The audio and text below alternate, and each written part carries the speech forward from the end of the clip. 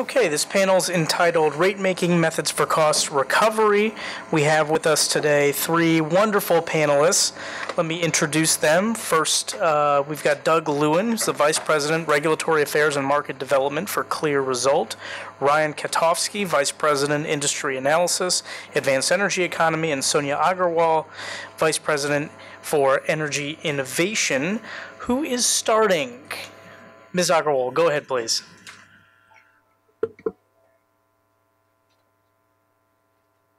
Well, thank you so much for having me here today. I'm really happy to be in my home state and back talking about a topic that is very near and dear to my heart. Well, you have to tell us where you're from. If this is your so I'm from outside of Cleveland. I grew up in Chesterland, which is in Geauga County. And my parents are still there. They're going to drive over this evening and say hello. So welcome back. Yeah, so this is nice. This is exciting for me. So just a quick word about where I'm coming from. We have a project called America's Power Plan, where we brought together about 200 electricity policy experts from around the U.S. about 5 or 6 years ago now to think through what are kind of the fundamental institutional changes that need to occur in this country if we're to get out of the electric system all the innovation that is coming quickly down the pike. So I won't spend too much time on that, but I'll just jump in. First, I also wanted to just commend all of you guys for this is a really forward-looking process that you have undertaken here, and I'm really just glad to get to be a part of the conversation, and I really enjoyed the earlier presentations and totally agree with the things that were said there, so I hope I can add a little bit of additional color. So just a little bit of context about how the power sector has evolved in the last few years. So we've always had these goals of meeting growing demand, building new infrastructure, building to deliver universal service, and doing all of that affordably, reliably, and safely. And then we had these older options around centralized power plants, transmission lines, and the distribution system. And as things have evolved, we now have the opportunity to be optimizing the system. We have a ton of more options to do that.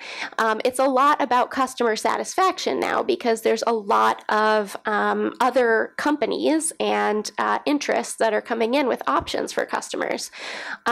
People are interested in having their power be cleaner. And then we all still have to do that reliably, affordably, and safely.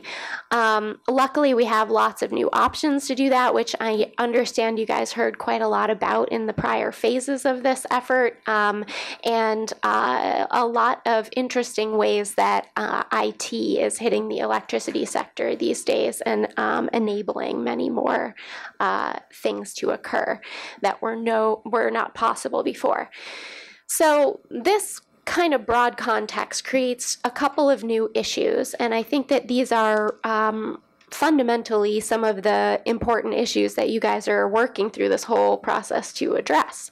One of them is just around greater information asymmetry between the utility and regulators. So because there's all of these changes happening on the system, there is oftentimes not enough information for the public and for policymakers to really understand what is happening with the electricity system as it's changing faster and faster. Then also, often with the cost of service approach, utilities' financial incentives are not always aligned with the modern goals and driving innovation. So as Dave mentioned earlier, you want to know where you are before you start going down a big path of moving toward performance-based regulation. So before, for example, a big distribution system investment around grid modernization, it can be really an important step to map and analyze the current system so that you can tell where are the highest value areas for additional investment, or where can you create a market mechanism mechanism for third parties to come in and solve some of those pain points. And then also to understand the potential contribution of distributed energy resources, how those resources might affect the bulk system operations, and really start to just get a sense of what's going on your distribution system so that you can start to move that forward to where you want it to go. This will be quite familiar, but again, on the addressing information asymmetry piece, a very good way to do that is to just establish goals that are really clearly understood by policymakers, by utilities, by other stakeholders, by interested customers. So that this is kind of around what Dave was talking about earlier, the outcomes. So we like to think about outcome-oriented performance-based regulation, outcome-oriented metrics. So once you get specific about the broad goals, then trying to go deeper into what are the metrics that utilities can work to meet those broad goals. So this is more of the outputs that Dave was talking about earlier. And I just pulled this, bless you, table from the Rhode Island Commission proceeding that Doug also mentioned earlier, where they've kind of taken this broad goal of system efficiency and broken it down into very specific outputs that they see as building up to an efficient system. They've clearly laid out the purpose of the metric, and then they've made some moves in the direction of formula or trying to get specific on what that metric itself should be. Then the idea of making all of this stuff public early, I think has been proven in a few different areas. This is an example from Ontario, where they have published the performance of their utilities on an ongoing basis, and this just brings a lot more transparency to the utility performance. And even if you don't, before you go the step of adding the financial incentives, it's just really helpful for folks to kind of know what are the broad goals, what are those metrics that add up to those goals, and then how are the utilities performing from the baseline level. So this is all kind of about understanding where you are now before moving toward aligning financial incentives toward meeting performance objectives.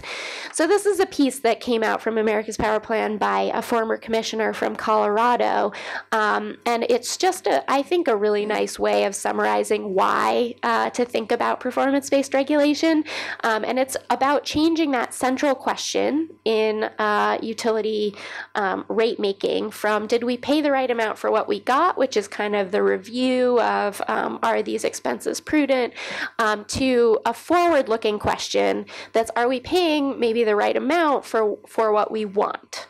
And that is all about looking at where the utility is now and where you want the electric system to be in the future. So we have this short report on getting the most out of grid modernization. And so I thought I would offer just a couple of things from that report because there are a few other options for you guys to consider as you're thinking about how, to Commissioner Trumbull's question earlier, how do you start to layer on the performance incentives and where to start? What are the options? So here on, if you take, there's a lot of interest around the whole country right now in investments by utilities in grid modernization plans and grid modernization efforts.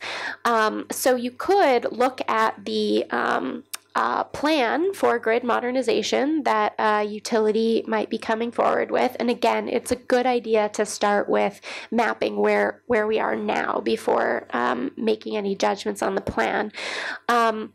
But then if there's a budget associated with, making improvements to the distribution system, you could make performance a condition for earning the rate of return on that budget for the grid modernization plan. So even if it's not the overall system, there's kind of an interim option there. So as you're considering grid modernization investments, that could be an interesting kind of first layer of performance-based regulation to move toward. Also, as opposed to just making it a condition, you could also have a scale on the rate of return based on the performance on some important outcomes. And then sort of in a similar way to the overall revenue cap that's used in the Rio performance-based regulatory regime in the UK, there could be a budget cap for the grid modernization portion of investments with some shared savings mechanisms between utilities and consumers. So these are just some ideas that kind of take the overall performance-based regulation concept and apply it to something that, many utilities around the U.S. are really thinking about doing now. And the reason that you would want to do this is I think there's been a lot of experience with utilities wanting to make investments in smart meters, for example, and then they'll roll out a lot of smart meters and maybe use them for remote meter reading or something like that. But there's a huge amount of value that you can get out of a smart meter, which has to do with, understanding when your distribution system peaks are in different parts of the distribution system, seeing if there may be other alternatives to traditional substation upgrades or something like that, where you could create a market mechanism, for example, and allow third parties to come in to provide distributed energy resources or other things to address those distribution system needs. All that data from smart meters could be used for that type of thing, but right now, under a sort of traditional cost of service based regulatory regime, there's not really a financial incentive for utilities to use that data in that way. So that's just an example of why you would want to think about trying to come up with outcomes for specifically a grid modernization plan as well. So just to recap super fast, this was all about ways to address information asymmetry, which might be arising from lots of innovation hitting the distribution system and hitting the electricity system in general, getting specific and quantitative about what your goals are early on makes a lot of sense, mapping the system, understanding where those opportunities are for either the utility to provide alternative approaches to meeting these outcomes, or for market mechanisms to be created that are clear that people can participate in to provide those, and making all that public, and then aligning incentives quite along the lines of what's in that great RAP report that you guys have co-created, and then also thinking about additional ways that you could start to move toward that financial alignment. So that is all. I'll leave you with that, and happy to take questions now or after we go through the other presentations. Thank you. We'll go through all the presentations and then do Q&A. Thank you very much. Thank you, guys. Okay, Doug, you're next. All right. Thank you, Mr. Chairman. Thank you, commissioners and staff of the commission. Just before I get started, I do just want to echo Sonia's comments on the importance of what you guys are doing here. As somebody that works in regulatory across 40 states and provinces, the record you're creating here is really important that we can point other commissions to say, look at what's there and build on that and move things forward. So thank you very much, and thank you for having me. I'm Doug Lewin. I head up regulatory affairs for CLEAResult. Just a couple of things real quick about Clear. I have a clicker here, don't I? There we go. We do, as I mentioned, work across 40 states and provinces throughout North America. We work for over 200 utilities, deliver significant energy savings and services and value for the utilities we work with and their end-use customers. We also, try to be part of things like this and contribute to thought leadership and moving the ball forward. the great Richard Feynman, the physicist, once said, if you can't explain what you do to a grade school child, then you don't really understand it.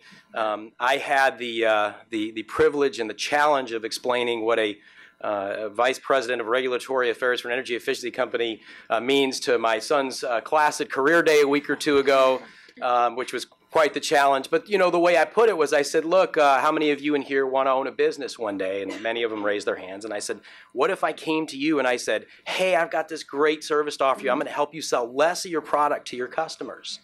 Would you be excited to buy that service? And they all said, no. I said, well, so this is what I do. I work with our clients to try to help make it not just palatable or okay, but actually exciting and motivating for utilities to offer these services to their customers. So that's what we described in a couple different white papers we wrote. One called Lower Spending, Higher Returns, which I think the title is very suggestive, right, of what that does. I think Doug was referring earlier to in Rhode Island how they've really focused on overall system costs as a key performance metric. That's one of the ways you can go. I'll get in this presentation. I'll talk about how some states have worked to solve that problem. The second white paper we did was called Creating Customer and Investor Value Through Energy Efficiency. So a lot of what Sonia was talking about, this aligning incentives. The customer wants to save money on their electric bill. They want to be more energy efficient. They want to have increased comfort in their homes, increased control over their energy bills, and even control over the things within their house, their thermostats, their lights, all these kinds of things. How can we align the financial interests of the utilities with those goals of customers? So, you know, we live, this next quote I just sort of put out there to kind of tee this up. Thomas Friedman in his book, Thank You for Being Late, talks a lot about the age of acceleration we're in, right? How technology is accelerating. Everybody's familiar with Moore's Law, that computing powered, doubles every 18 to 24 months. And I love this quote, right? Government regulators need to be as innovative as the innovators. They need to operate at the speed of Moore's Law. And I think what he means by that is really that as the technologies evolve, there has to be a way for customers to be able to get a hold of these technologies. So I really want to, just emphasize, and obviously what we're talking about here today and what you guys have been talking about for weeks through Power Forward is how to bring that regulatory innovation forward. And I would argue that one of the places where it's needed the most is in energy efficiency. Ohio is very much a leader in energy efficiency. There's energy efficiency going on obviously all over the country to various degrees. This is a chart that actually is based on national data. It's from EPRI, who you heard from on cybersecurity yesterday, a very trusted source. Every 3, 4, 5 years, something like that, they do a study of potential of energy efficiency. And I want to be real clear for everybody here. This is not technical potential. This is not when you hear like a couple of square miles in the Mojave could like power the whole country with solar. It's like, okay, that's true, but how are you going to get it out to people? This is not about technical potential of energy efficiency. It's not even about economic. It's not just what an economist would tell you makes sense. This is what's called achievable potential, and that means when you actually factor in the most difficult part of the equation, the human factor, which is, of course, it makes economic sense to put insulation in your roof or to put a smart thermostat on your wall or to change out your light bulbs or whatever it might be. But customers have obviously competing interests for that capital, whether they be a residential customer, a small commercial customer, all the way up to the largest of the large. They have different demands on that capital, right? So this takes into account even those barriers, things like split incentives when you have a different owner versus the tenant, all those sorts of things. Even when you factor all those in, there is a massive amount of energy efficiency that we aren't getting close to achieving in this country as a whole. So when we say energy efficiency, what do we mean? There's the tried and true, there's lighting, insulation, and HVAC. This is the bread and butter of the programs, and it continues to be. But the definition is expanding. Smart thermostats have become very common in energy efficiency programs. They help not only with energy efficiency, but also with demand reductions and system optimization. We're doing a lot of that through our programs with our partners. Solar is even coming into it, either incentivizing it, distributed, or doing things like community solar. Of course, electric vehicles, everybody's talking about that now, and incentivizing charging so that smart charging can happen. Battery storage, we have some utilities now that are actually incentivizing storage. And then, of course, that customer empowerment piece, giving customers the tools to actually control that to the extent they want it, to automate it if they don't want to think about it, but to actually have some power over their bills. And this, I think really kind of gets to the main point, is that energy efficiency is often, there's sort of a synonym for it, that's demand side management. And I think that's actually a better way to think about it. How do we control and move around the demand side, right? For the longest period of time, for basically for all of the 100 years of the utility industry, 100 plus years, we've always built supply to be above demand, right? It was always whatever demand is, the peak demand at that top day, plus 12% or 15% or 17% or whatever that state wanted. Now with the onset of renewables, and of course this is happening at different speeds in different places, we're actually seeing a great need for demand to actually follow supply. Now, does that mean that a customer has to sit there on their phone and move it? Of course not. Through things like artificial intelligence and machine learning, we can optimize homes and businesses to actually provide that load following. But again, what would be the incentive for utilities to actually go in that direction? So this is, and Christina, if you don't mind, I'll need to update this with the right credit. The credit for this should go to Lawrence Berkeley Lab. This is a chart that they put out in a report on performance-based rate making, and talked about traditional cost of service really being focused on the commodity and asset, right? How much of concrete and steel do you put in the ground to earn a rate of return on, and how much throughput, now to what Dave Littell was talking about earlier, that throughput incentive, how much of the commodity are you actually selling?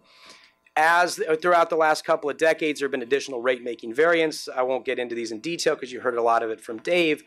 Lost revenue adjustments, decoupling, performance incentives, all these kinds of things are rate-making variants that allow utilities to move more towards providing value and services to their customers.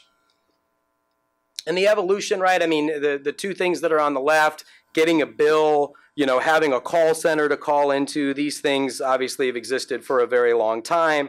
But as we see, this transformation in the utility industry happening, utilities are more proactively providing information to their customers about their usage, things like usage alerts and that. But now it's getting even more sophisticated and targeted so that we can really understand. There are some customers that are just, leave me alone, I don't want any of it. There's other customers that really want to be involved. They want to be able to reduce their energy. They want clean energy. There's a lot of different types of customers, and utilities are much, much better able now, but there's still a long way to go to actually offer the services that customers want. And the sort of additional evolution that's in the process of happening is that becoming that trusted energy advisor to their customers and helping them understand how they can control their usage and reduce their bills and things like that. So I love this quote, the Innovator's Dilemma, the classic book by Clayton Christensen. He has this quote that markets that don't exist can't be analyzed. Suppliers and customers must discover them together. Some of the markets that are being created right now in the utility world are really around the demand side. And I think it's really critical that when we think of grid modernization, we don't think only of the grid as the things that are, substations and poles and wires and things like that, but to think of homes and businesses as nodes on the grid. And this quote from the Edison Foundation, the Institute for Electric Innovation, which does some great work, grid modernization provides a platform to individualize energy services for customers and to offer solutions. And, when you see, I won't go through each of them, but you see all the little icons there of all the things on the demand side that could be contributing to increased reliability, resiliency. You've heard a lot of talk today about system efficiency. This is one of the greatest ways to get beyond that 55% capacity factor that is the norm in the United States. I love the great, was one of the few jokes that I like in this industry is that, do you see a glass half full or half empty? I see a glass at half capacity factor, right? We didn't size the glass right? So how do we get to actually, improve that capacity factor? The demand side needs to be a huge part of that. And I love this, headline from Utility Dive. I'm sure everybody in this crowd reads Utility Dive and Green Tech Media and the like. They've covered this sort of thing quite a bit. But, it's kind of tongue-in-cheek. Alexa, please balance the distribution grid. And it's like, okay, that's kind of silly. But within a few years with machine learning and AI, and again, with that Moore's Law and this age of accelerations we live in, it is absolutely possible for the demand side to be moved in an automated way to increase system efficiency and lower costs for all, while also bringing additional control to customers who want it. The chart on the left, of course, is sort of one of the many representations of the duck curve, essentially. As solar ramps up, a big sort of belly in the middle of the day and then a big peak. So can you actually have, through thermostats like Ecobee and Nest and others, actually a pre-cooling during that period so that you don't have to use as much and you're actually sort of smoothing that out, again, increasing system efficiency. So how do we get there? What are the models that will support this kind of vision? So there's really, as I see it, three main models. Forgive me, I get thirsty when I talk real fast. There's three main models. One of them, the most common, is the one on the left, which is some form of decoupling, right? Again, you heard a lot about this. Is the previous presentations have teed this up real well, so I don't need to go into great detail on this. It takes many forms: lost revenue adjustment mechanisms, lost contribution to fixed costs, so on and so forth, or decoupling.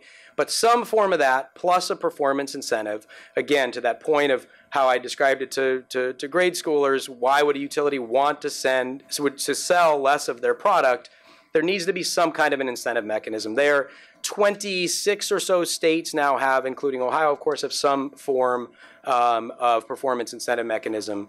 The middle one, and I'll go into a few specific state examples in a minute, are rate-based models of energy efficiency. As far as I know, there are 5 states that are doing this right now.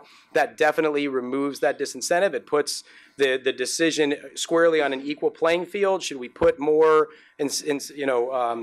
investment into infrastructure, or should we put it on the demand side? If there's an ROE on that demand side, it makes that equal. And then one that is very much still sort of taking shape as the ComEd executives Ann Pramaggiore and Val Jensen describe it. This platform thing is kind of impressionism. We can see the forms, but we can't quite make out the specifics yet. I love that way of putting it.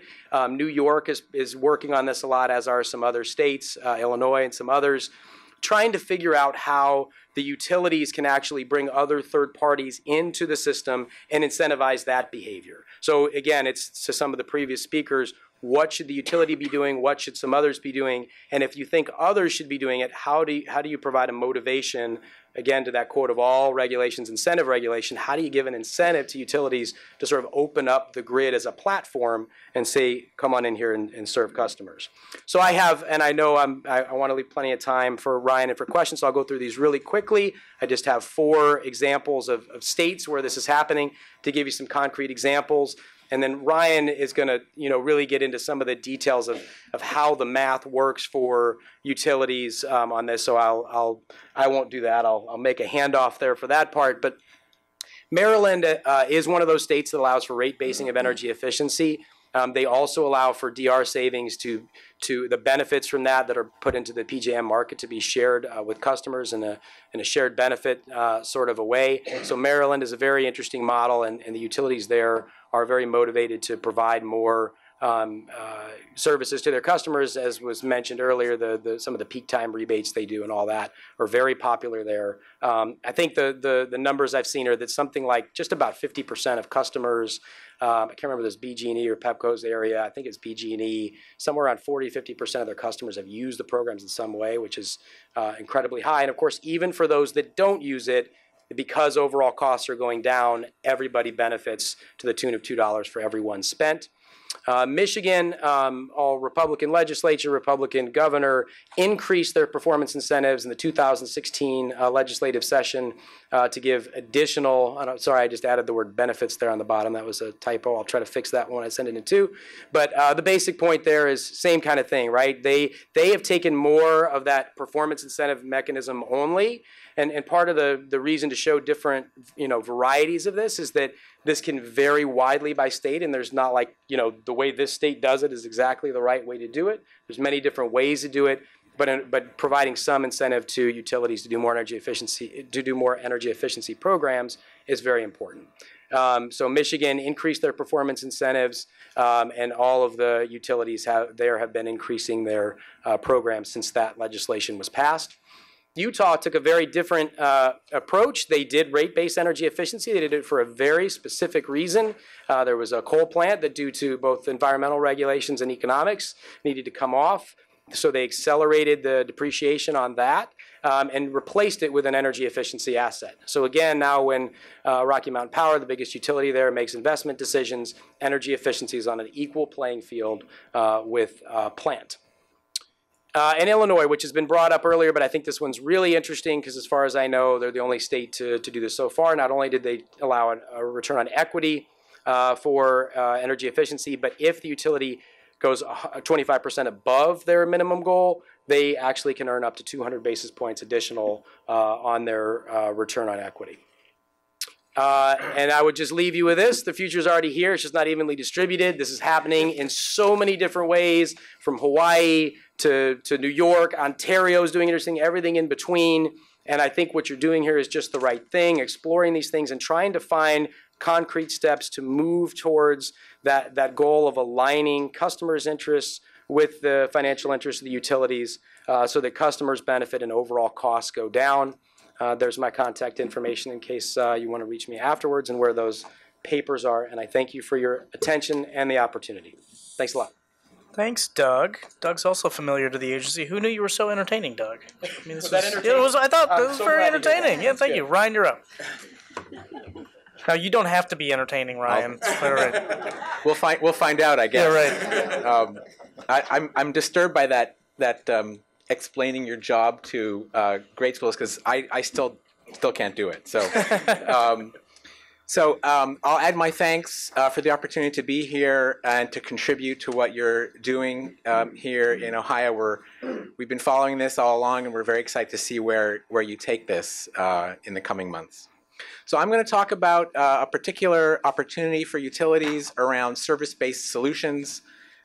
We've been talking a lot about performance-based regulation, aligning incentives, and we undertook a study to look specifically at that for some particular opportunities. So this slide kind of encapsulates everything we've been talking about this morning. We know that the model for utilities is changing, going from a return on capital to performance, and also this particular issue that I'm going to focus on, this idea of procuring services in lieu of utilities making capital investments and finding ways for utilities to be incentivized to pursue those services where it makes sense. So if you think about the performance related issues, those are primarily focused on earning based on outputs. This concept of procuring services is just another form of input to the utility, if you want to look at it that way. And the question is, how can you put those on the same on a level playing field with traditional capital investments? And I'll just add that for the most part, we see all of these emerging opportunities, at least for now, building on, but not necessarily fully replacing a cost of service model. Eventually, you may get to a more sort of foundational change to the basis of regulation, but at least in the near term, that's what we see happening. So here are just some examples of services that are increasingly being available to replace capital. Information technology is the most obvious one. Instead of utilities investing in servers, software, and IT infrastructure, they can just go to the cloud. We know that NARUC has a resolution on the regulatory treatment of cloud computing, encouraging commissions to look at how they can do that. Illinois has an active rulemaking on this as we speak.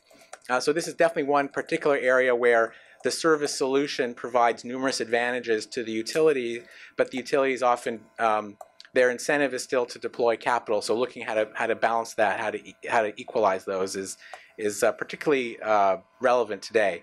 On transmission distribution infrastructure, doing demand management, getting dispatch rights on distributed resources, or doing non-wires projects, those are all service-oriented solutions to traditional investments.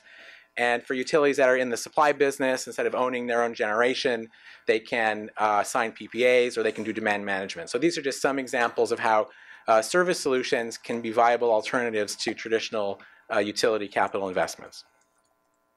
So when we looked at this issue, we found a lack of, I'll say, quantitative analysis on this, and we decided to do something about it. Our sister organization, Advanced Energy Economy Institute, issued a study, came out earlier this year, would have come out last year, but we redid all the calculations after the new tax law change because it had some important implications for the analysis. So my colleague Danny Wagner, who's with us, I'll mix metaphors. He burned the midnight oil at both ends, getting our analysis up to date for the new tax law. So what we did is we developed a detailed utility financial model that explored two types of service solutions. One was cloud computing, and one was the non-wires alternatives, or NWAs as they're referred to sometimes.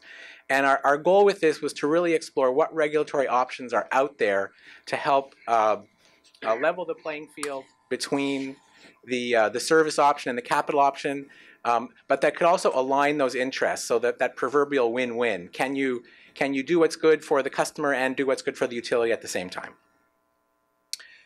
Important caveats about the analysis. If you've had a chance to look at the paper, as I think some of you might have, it's a fairly detailed analysis. It's not a light read, I will admit that. But we wanted to make sure that we were transparent with our assumptions and our approach to this. We did not assume that services solutions are better or lower cost than capital. That was not a going assumption into the analysis. We did not look at these options from the bottom up and try to understand the relative benefits. But we wanted to say that if you had these two solutions, how would you look at them from a regulatory treatment standpoint to incentivize utilities to make decisions that would be those win-wins? Importantly, the options that we developed and analyzed don't require changes to current utility accounting rules. So you don't need big changes from that side to actually make these things happen. So we started off by defining two we call them status quo or reference options. One is the traditional capital solution, so the utility purchases assets and operates them, and they get their cost recovery as they would on other investments. The other one is to treat the service purely as an O&M expense, again within that existing context. So these are generally pass-through costs to customers where utilities are not earning returns on them. We wanted to have that in there so that we could compare that to other service-based options. So these are essentially the status quo options that we use as reference for looking at the additional options. We defined 5 regulatory options, and I'll walk through these quickly in the interest of time. The first one we call the DER adder. This is actually a pilot that was proposed in California. The idea is to essentially allow the utility to earn what you might call a markup on a qualified service expense. So if it's got a NWA with a particular cost, they basically earn a 4% markup on what they pay for that service.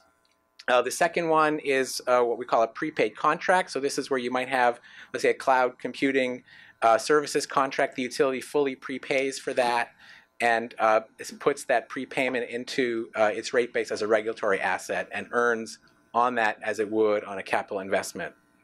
The next one we call NWA shared savings. So this is structured like the prepaid contract, but the utility also receives 30% of any net cost savings compared to the traditional capital alternative. So I'll talk a little bit more about some of our modeling assumptions, but the idea here is that if the service does provide lower costs, then the utility gets to share in that at 30%. The next one, which is probably the most complicated to describe, is called the modified clawback mechanism. This is the idea where if a utility has a multi-year rate plan and they avoid a capital investment because they've procured a service instead, normally the earnings, all the revenue and earnings associated with that unspent capital would be clawed back at the next rate case.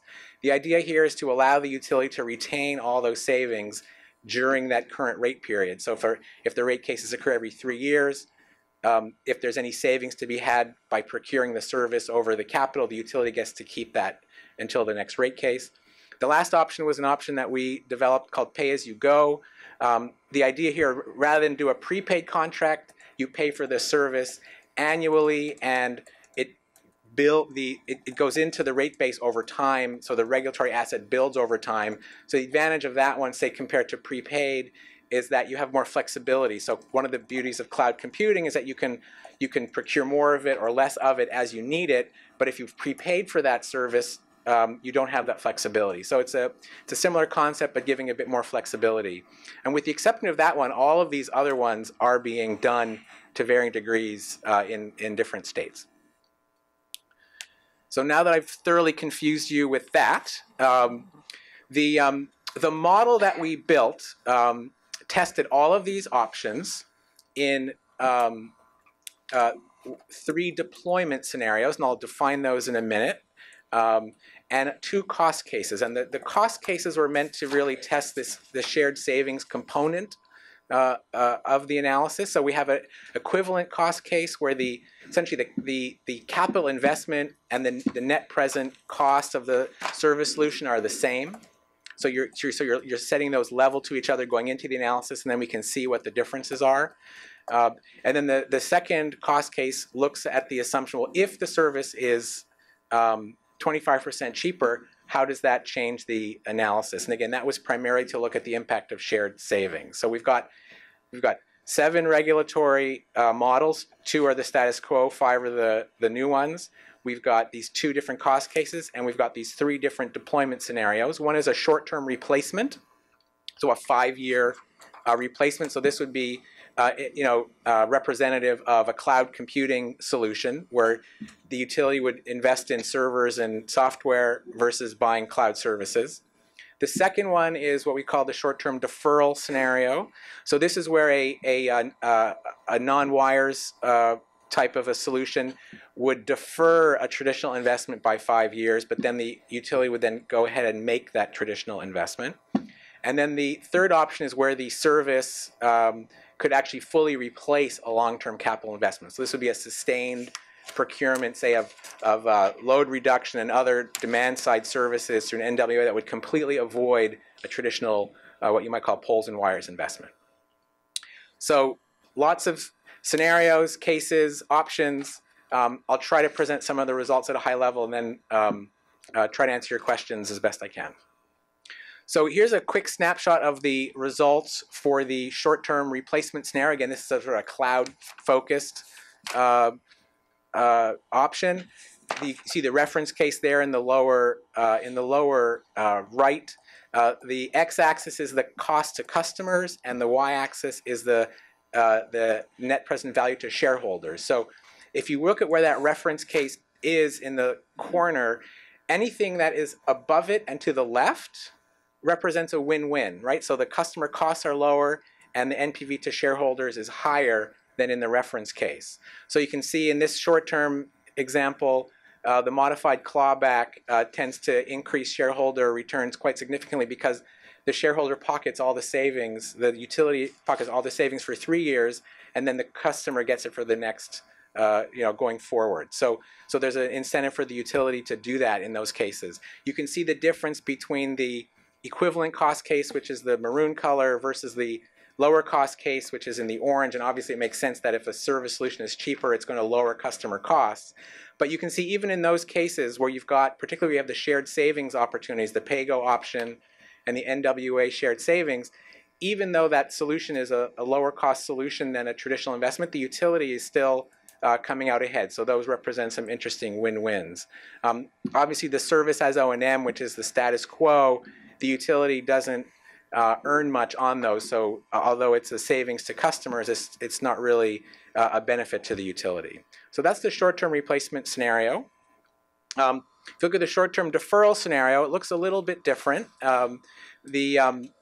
Here again, remember you're doing a service solution for 5 years, but then the utility is going ahead and making a traditional investment. So that's why the service as O&M is not down at 0 or close to 0, because they're still making that traditional investment just a few years later.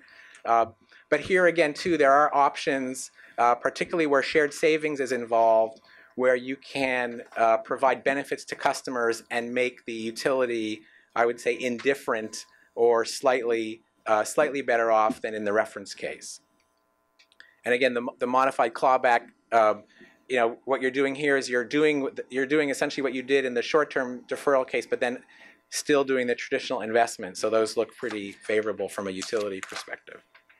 The last one is the long-term replacement option. One of the things that's noteworthy here is there's a lot more daylight between the reference case and the other cases. That's actually partly due to the changes, some of the changes in the tax law that had to do with bonus depreciation. So if I'm getting this right, and Danny, you'll correct me if I'm not. There he is. What happened here was utilities are no longer receiving bonus depreciation for certain things, so it's actually made the bonus depreciation reduces costs to customers because things come off the books quicker. So the reference case got relatively more expensive, whereas the service providers are able to take advantage of those of some benefits in the tax law. So it's actually lowered the cost of the service options. So that's why you're seeing a bigger spread between the reference case and some of the service-based options. But here too, again, you see the shared savings options, which are the pay-go and the NWA shared savings, yield some pretty measurable benefits both to the customer and to the utility. So I'll just wrap up real quick.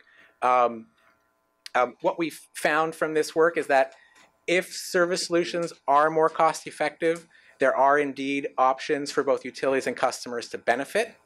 I think there's been some comments today earlier about making sure that the utility finances remain healthy. These options show that that's possible, even as the economy continues to shift more towards services. I mentioned earlier that some of these are already in use and I think could be implemented quite readily, the notion of a prepaid contract or an NWA. Other options that we explored provide some more flexibility, might be better for some to consider over the long term, such as the pay-as-you-go, DER adder, and modified clawback. And I'll just end with that last point about how regulators do have multiple options at their disposal when they want to look at this issue. And I'll stop there and be happy to answer your questions or have Danny do it. Thank you very much. Really nice panel. Let me just, first of all, provide an observation. And the observation is it's really hard to get very, very deep on in the weeds on this issue, because what has become apparent to me is that until the commission outlines some objectives or outcomes for what it wants to see out of grid mod, it's really hard to then say, okay, so let's say it's efficiency, or let's say it's providing innovation to customers, or whatever it is. How would we incent that through performance-based rate making? So let me just throw that out there, which is, this is a very inquisitive group of folks, but it's actually challenging to get to that level of granularity with you all this morning because of that. But that's also been very purposeful as part of this proceeding, because we are learning as our educators educate us.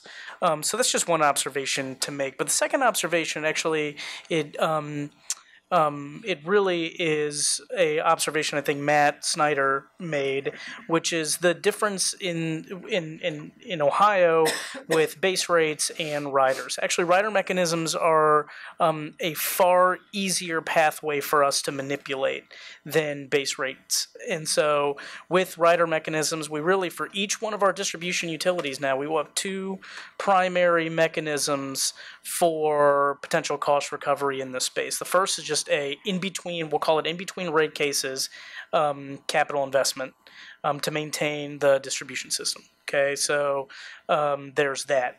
And then the second is, we'll call it smart grid rider for all of our distribution utilities. And so it seems to me that once we identify some objectives, there is the possibility there to take those riders, which we look at with more frequency, and pair some potential performance-based measures to those riders. I have a very specific question, and I asked this question very inarticulately to Dave Littell, but let me ask this panel here. Let us assume that that's what we do. Okay, and that's a process, right? We've got to identify the objectives, and then we've got to collectively agree upon some performance-based outcomes, some performance-based measures for those objectives. Is it the consensus of the body that at some point the agency is going to have to implement some kind of loss revenue approach in base rates for the distribution utilities, either straight fixed variable or decoupling? Because that, again, in my mind, I'm separating, I move, whenever I hear these conversations, I move directly to implementation in my brain, okay? So riders, one bucket, okay? Other bucket, base rates. And from what we've heard today, you've got specifically the lost revenue piece, which would impact base rates. And so I'd love to hear from you about whether or not you think that is a necessary eventuality of all things grid mod. Can I start off with a Yogi Berra quote? Yeah. Sure. It said, if you don't know where you're going, you'll wind up somewhere else. So I definitely agree on the importance of setting those goals first. I don't know if I would say that something like revenue decoupling is absolutely necessary, but it certainly helps a lot, right? So getting that as part of the package of things you're going to look at, it's not sufficient to achieve everything you want to achieve, but it certainly helps with other things that you might want to do, related, whether it's performance related or pursuing non-wires projects, all the kinds of things that would, the idea here is to change the underlying motivation of the utility, and in that sense, I think it is important to think about working that in. So I guess I would just add one way that we like to think about this is there is a guy named Steve Keim who's out of Wisconsin, and he likes to talk about what does utility management get motivated by. It's often what their shareholders are asking them about, and that has a lot to do with the risk, the return, and the scale of every investment. And so part of what we're trying to get at here is if you want to have a more cost-efficient system as a whole, which includes a lot of demand-side resources and efficiency and all of these things, you are likely to be making investments at a lower scale, right? And so I think lost revenue adjustment mechanisms or decoupling can be a really important way to just neutralize that, which would otherwise be a disincentive for that more cost-efficient system. So in my mind, I do think that it is an important part of the overall picture, but I love where you're going also with starting with those riders and thinking about the overall goals and the performance. I think that's really right on. Right. Yeah, and I mean, I would hesitate, obviously, to ever tell a commission or any policy-making body, you have to do something. Hey, everyone else does, so please do. I should just do it. All right. But since you asked, I mean, look, I think it could be, a failure of imagination to say there's no other way to do it. Like, if you really said, we're absolutely not going to go down that path, we're not doing lost revenue, we're not doing decoupling, could you still incent whatever those objectives might be, system efficiency, safety, reliability, customer sat, efficiency, whatever it might be? Yeah, you probably could. It'd be a lot harder. I mean, I think particularly when you're talking about incenting demand side and customer empowerment, things like that. Look, the overall context, and this is not new to anybody, but I think it's worth saying. You had a system that was designed for ever-increasing growth of electric demand, right? I mean, the model that Sam Insel brought to the Illinois legislature in 1907 or whatever it was, contemplated an ever-increasing, upward trajectory of demand. And through the 50s and 60s and 70s, that was pretty true, right? 6, 8, 10% demand growth every decade. In the 80s, it started to go down to 3 or 4%. By the aughts, it was down to 1 or 2. EIA now says 0.6% load growth year over year between now and 2040. And by the way, they have over-predicted every single year for the last 15 years. When you look out for their projections 10 years, they always over-predict. So if they're over-predicting on 0.6%, demand's going to be flat.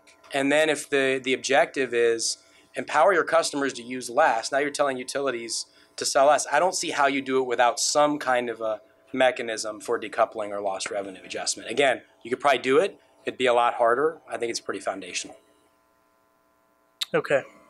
And then I see as some low-hanging fruit, we've got to think about the mechanism to do it, but I see as low-hanging fruit addressing the cloud computing issue, as well as maybe protocol for potential non-wires alternatives for distribution utilities. So again, it's partial observation, partial question, but hopefully it'll help frame some dialogue up here. Any questions from the body up here?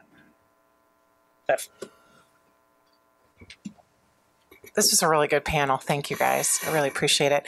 I don't really have a question, but I just have some takeaways that I feel like are really important that you all brought to the table. And like, for instance, Doug, you said that innovation is needed most in energy efficiency. I'm really thinking about that. So how do you think energy efficiency is, what kind of innovation? All the things you mentioned, or is there one particular standout?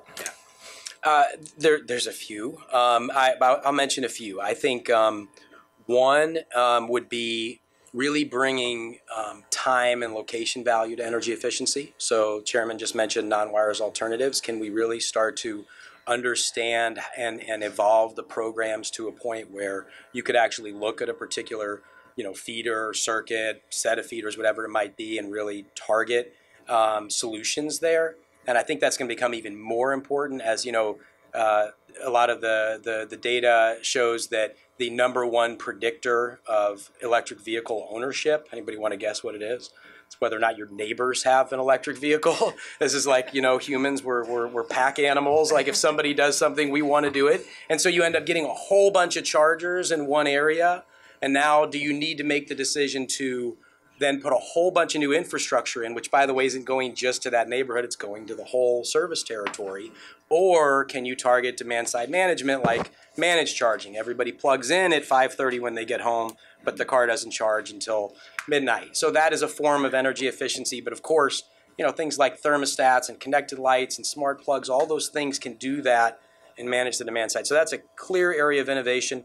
I would also call out, there's a lot of innovation happening in the low-income space. And I think that is one that really should, when you're thinking of your objectives, is how do we really make sure in this energy, transformation and everything going on that low-income customers have a place in that they have access to programs and technologies and services as well.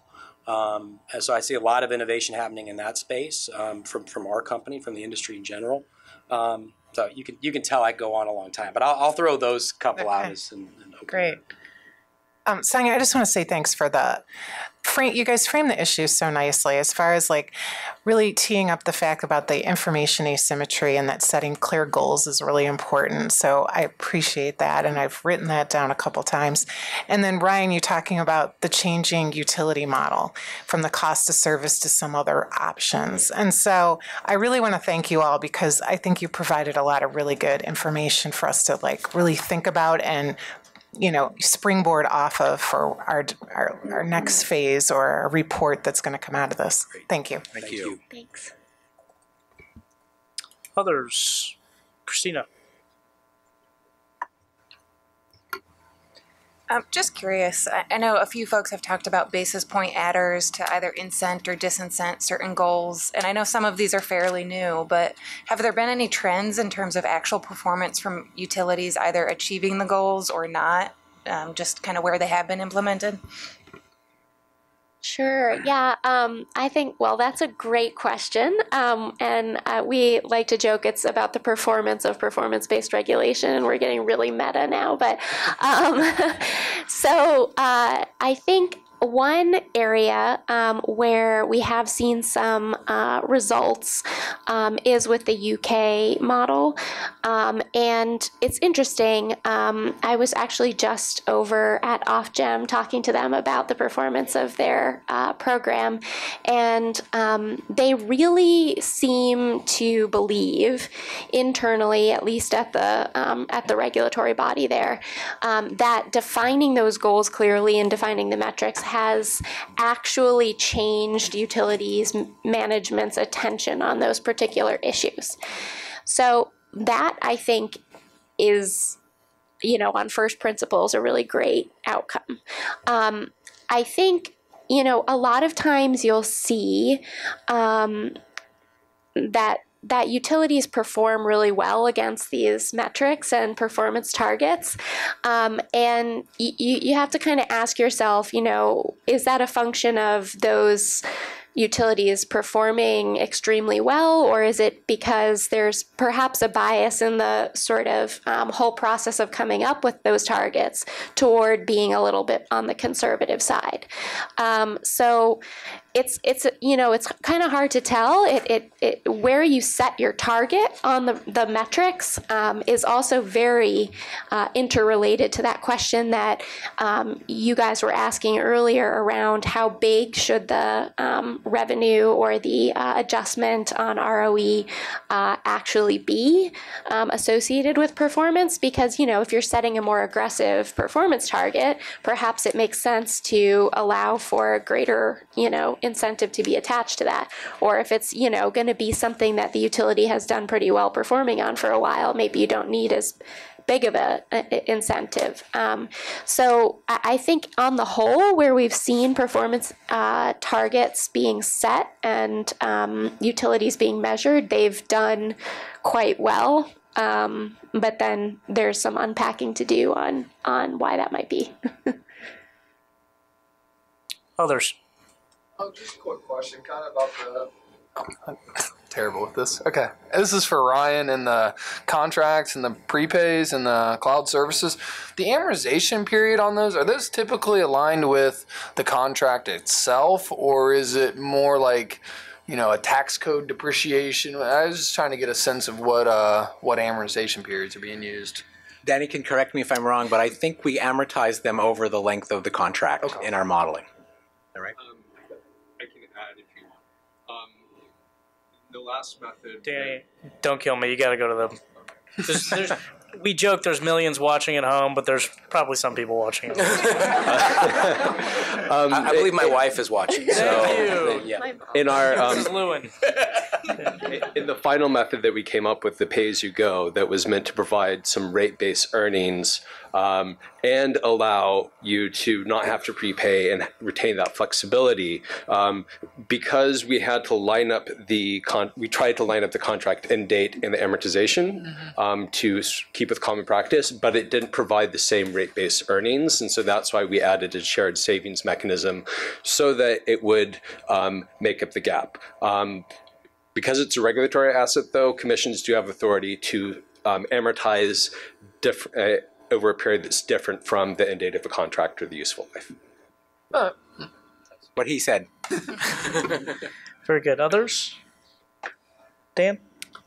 Thank you. In this space of performance-based rate making, the question that comes to mind for me first or second, unfortunately, is where does it go off the rails? What are the riskiest mechanisms out there that we should stay away from? Or if we pursue any of these mechanisms, particularly in the shared savings aspect, which ones have led to either ineffective or adverse outcomes, where the goals may be well intended and high-minded, and but the outcomes end up not achieving anything that's results that are not consistent with the goals. So what should we look out for? What should we not do? I can offer something. Well, one of them is just about choosing metrics carefully. So if you have the sort of overall goals, and then you For example, let me just be specific, and I think that actually this came up as a reference earlier. There was a customer service metric in California a while back that was tied to how quickly customer calls were resolved, or how fast they were answered, and there were just ways that the utility was able to game those metrics and not actually provide the higher level of customer service that they were actually intended to incentivize, and instead kind of, really miss the mark but still earn the incentive. So that's one. I would also add that you shouldn't have too many metrics at the same time, right? Keep it to a manageable number. They could be working at cross purposes potentially. It just be hard to manage. So it's the kind of thing that you can build incrementally. You don't have to. There's been some references to the UK Rio model. That was a pretty significant sort of reinvention of the regulatory framework that took years and was applied to an entire country. So I think you can do this incrementally. You can see what works. There was also some comments made about making sure that the targets and the rewards are commensurate. So you want to make sure that you're not reaching too far and not giving enough reward for the risk that would be involved in trying to reach the target.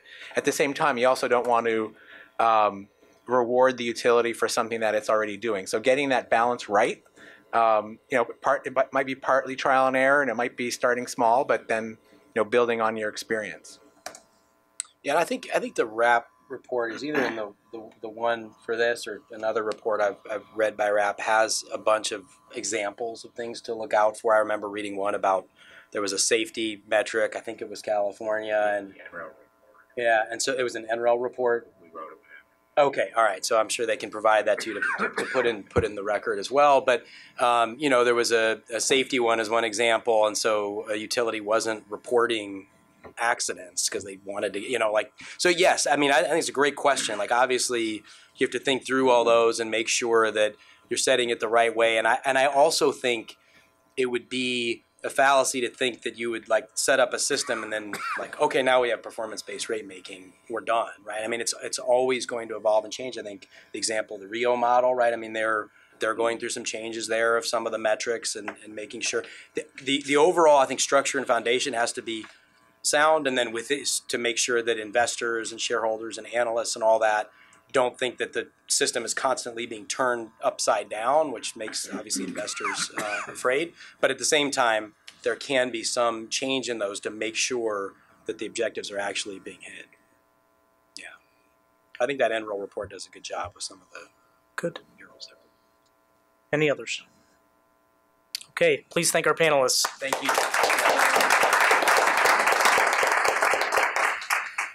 Wonderful job this morning, really educational. Thank you very much to all of our speakers this morning. We are going to adjourn from Power Forward actually until 1:45. The commission has its weekly commission meeting between 1:30 and 1:45 where we will decide on whether we're going to approve certain orders and entries. So we will re-adjourn Power Forward 1:45. Thank you.